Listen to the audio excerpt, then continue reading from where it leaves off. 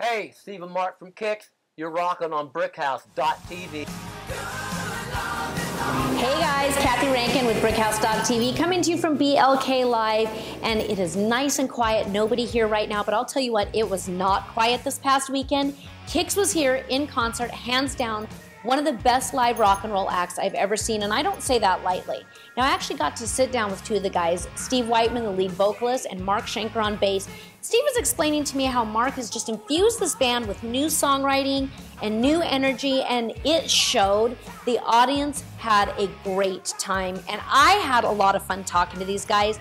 They're like hanging out with two of your best friends, super down to earth, and really funny, and that is what this fans expect from this band. So take a look at what they had to say about their new music. I am sitting with the members, a couple of the members of KIX, one of my favorite bands, and this is Steve Whiteman, the lead singer, and we got Mark Schenker on bass. And guys, thank you for sitting down and talking with us Our a little pleasure. bit. You're going to be on stage in a few hours, and I want to talk to you about you guys' tour. You're supporting, you had a CD and DVD release last year, and a lot of fans, it's been really well received. I was looking at the reviews on Amazon. I'm a KIX fan, so KIX fans love it because you are one of those bands that have stayed true to your music, I think. We try. And yeah, I don't think you've veered off ever too much from your what makes you popular, but so it seems like there's a bit of a buzz and resurgence with this. Do you guys see it as a resurgence, or is this just something that you're like, hey, we've always been here? No, absolutely, it's a resurgence. When we first started, when we decided to do some shows, it was about probably 2008, something like that. And it was just kind of like local stuff where we felt comfortable. And then an agent called me out of the blue that Brian recommended. He called me and talked to me and tried to talk me into getting out on the road. And he said, give me a chance, I'll book you guys. And I'm like, I thought he was nuts. And, we just laughed at him. I just kind of laughed it off. And then he called me again the next day and he wouldn't let me go. He's like, give me a chance. I promise you, I'll book you guys. And I think his first gig was Oklahoma.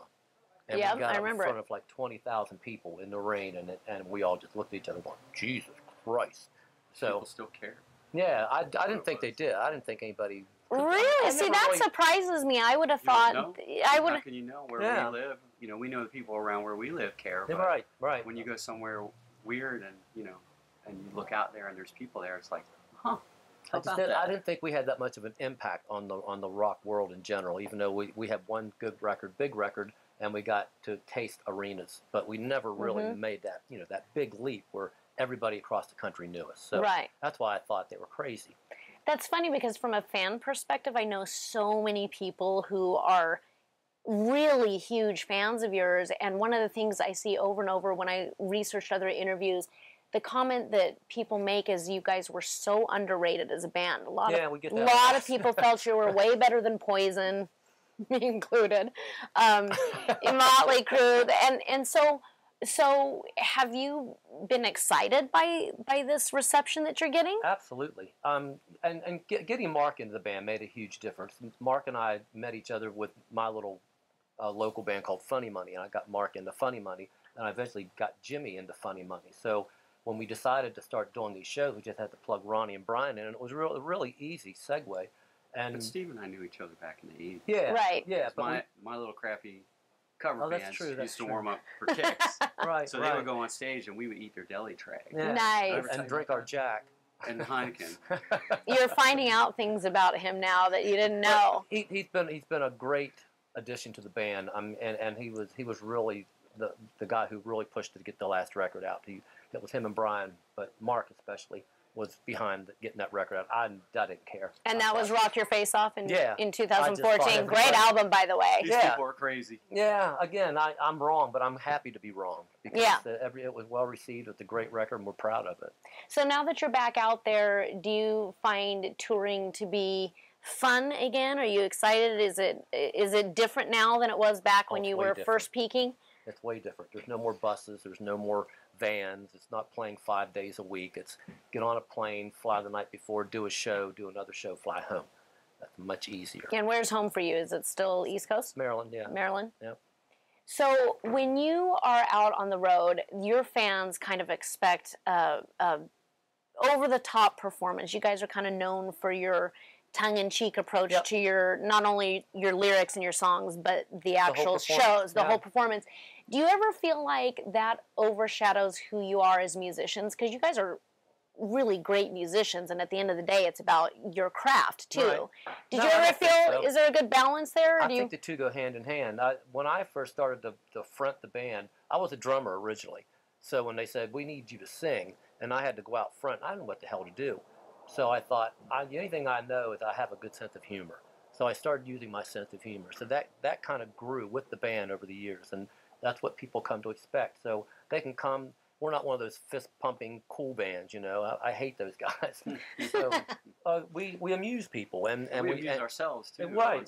I was gonna say you have to have sort of the similar senses of humor as a band to make it work. I would think. Yep, absolutely. Yeah, I mean, we'll have, you know, what was it last week where it blew up atomic bombs, and Steve pointed. Remember you pointed? Oh yeah.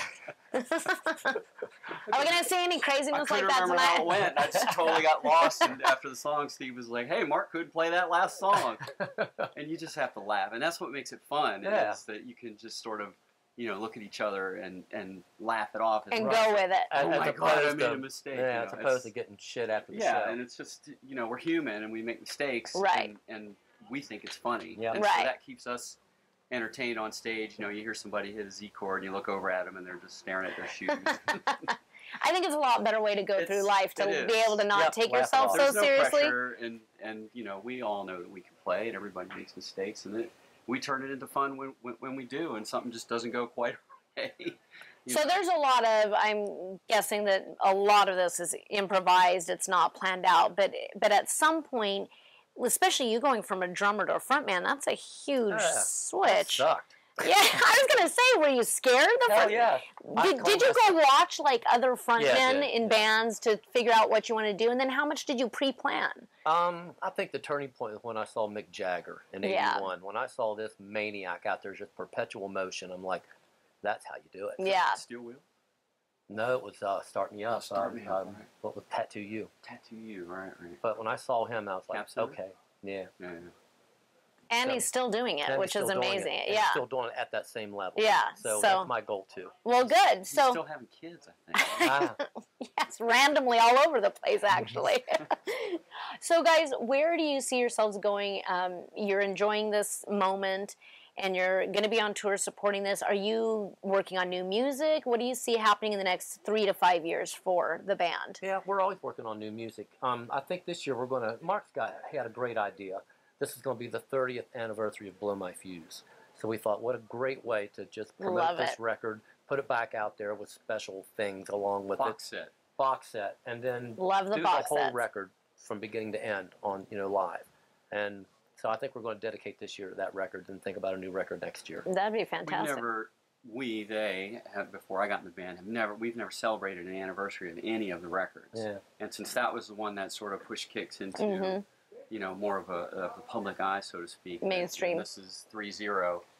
I thought it would be a good idea for, these guys to celebrate that milestone for something that they put their heart and soul into, and sort of get, just pause a moment and go, wow, wasn't this such a great thing that we did that pushed our band further than, you ever thought you could get just playing shitty bars and clubs and stuff. Right. And so I thought it was a good idea to allow these guys to relish in that moment and look back on that success and sort of enjoy it a little more from, the lens of perspective rather than, oh my God, we got to go play. So it's a little different thing for us.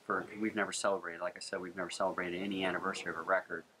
And so I think it'll be fun, and we could do some interesting things with it. And we can milk the shit out of it. Yes, you can. I was beating around the bush a little bit. You were being very politically correct.